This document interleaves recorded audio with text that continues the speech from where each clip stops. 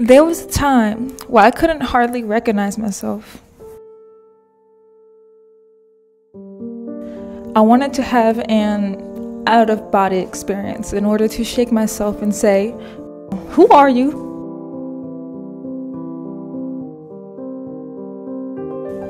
Yeah, those were hard times.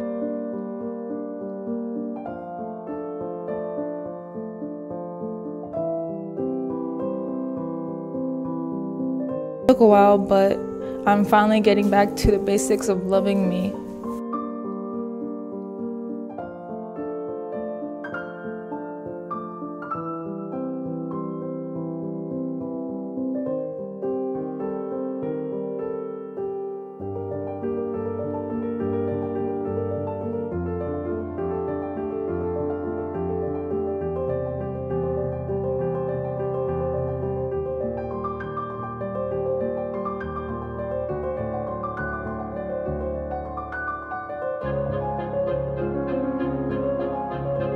Getting back to me, it required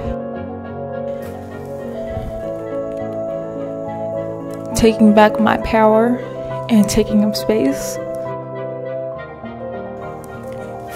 taking care of my mind, body, and spirit, fully embracing God. Fully embracing who God has called and created me to be. God really took his time on me.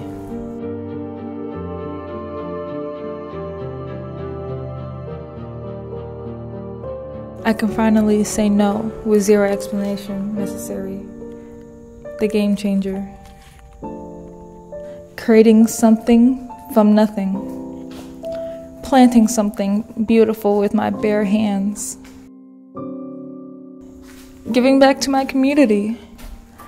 Leaving people in the world better than I found them.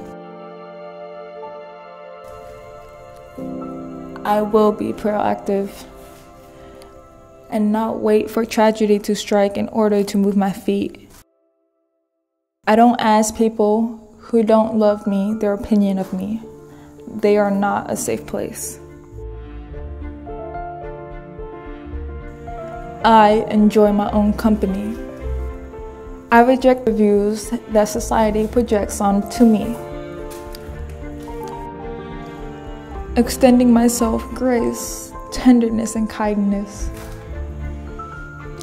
Releasing shame. It is not mine to carry. Self-love is not giving people more of what they already do not appreciate.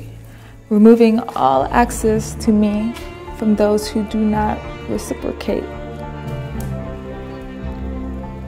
Recognizing that I am not obligated to engage dysfunction and situations that do not align who I am. I am losing the cape and shedding the mask.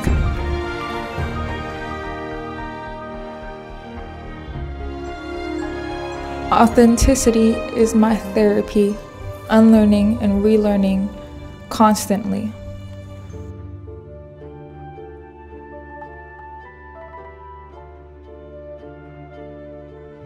The journey to self-love is not linear, nor is it black and white.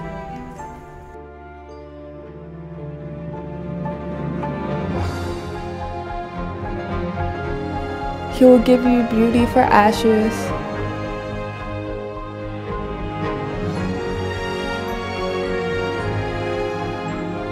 So I dream in color.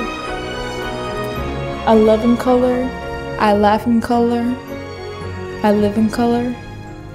I see me fully.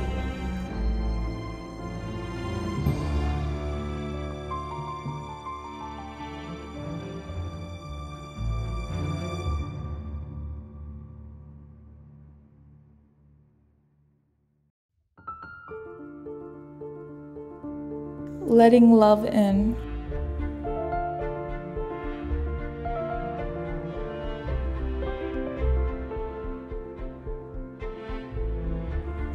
I am already worthy.